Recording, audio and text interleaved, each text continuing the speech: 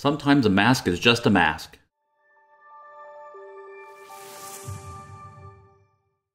Hey everybody, Dan from On One back with another sneak peek video.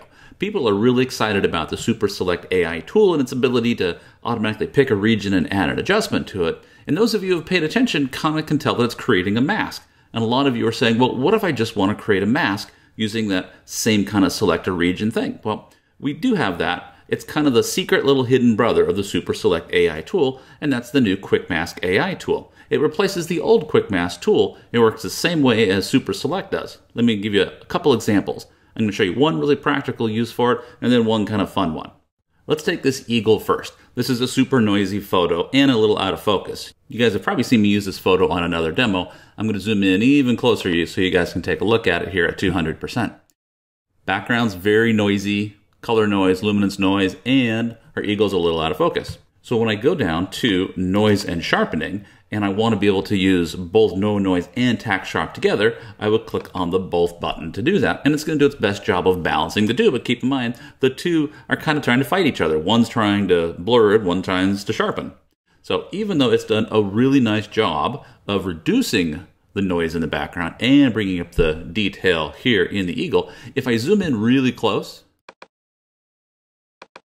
so I'm going to zoom in up here to 200%. You'll look in the background, you can still see there's a fine amount of noise in there where the algorithm's trying to sharpen it.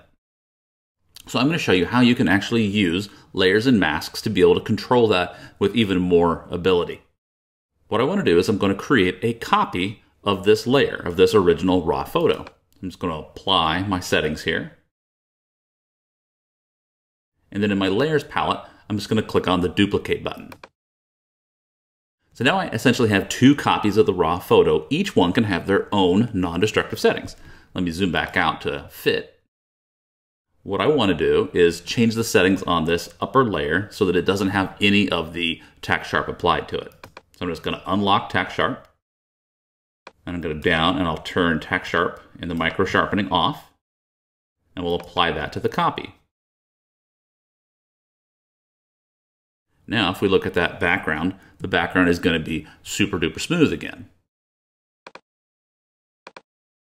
There. So you can see it's very, very smooth green, none of that residual noise in there.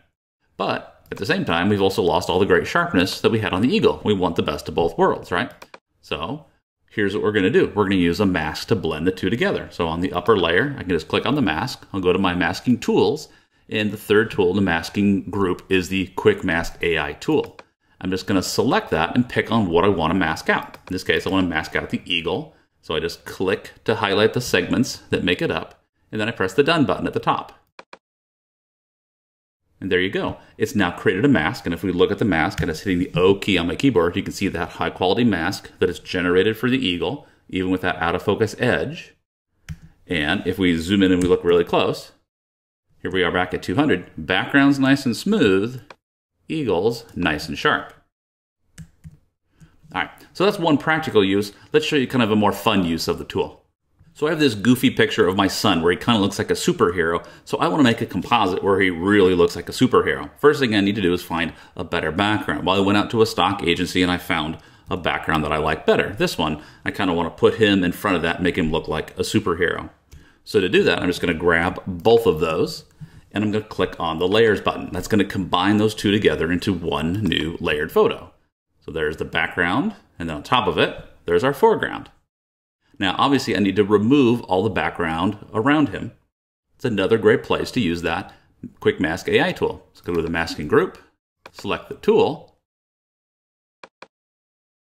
and then just simply click on the regions that I want to get rid of in my photo. There we go, and hit done.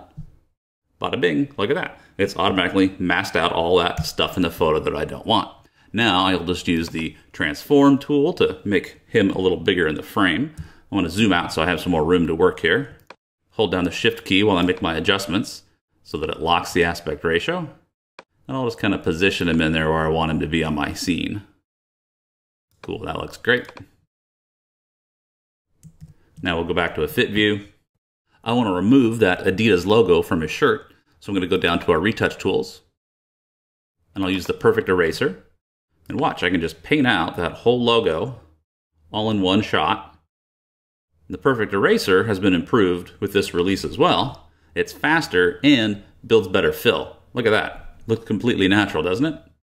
All right, I'm gonna make a couple more quick adjustments here. I wanna take the edge of the photo and I want to chisel it off a little bit. I wanna chisel the edge just because he was on a very light background going onto a dark background. I kinda need to do that part manually. So I'm gonna go to my mask refinement tools.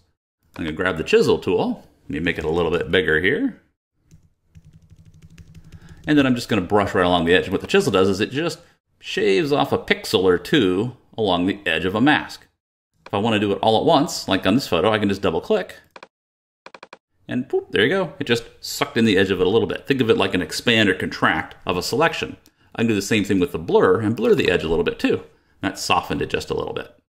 All right, let's add a little bit of a grunge look so it looks a little more night. So we'll go to Effects. We'll go to Grunge. And I'm going to add kind of a strong, dark grunge look to him. That looks good. And now I want to kind of make the whole scene blue. Now, because I've got two different layers, I would either have to add a same adjustment to both or add a layer above that lets me do it. I'm going to use a color fill layer to make everything darker. So I'm going to click on the color fill button.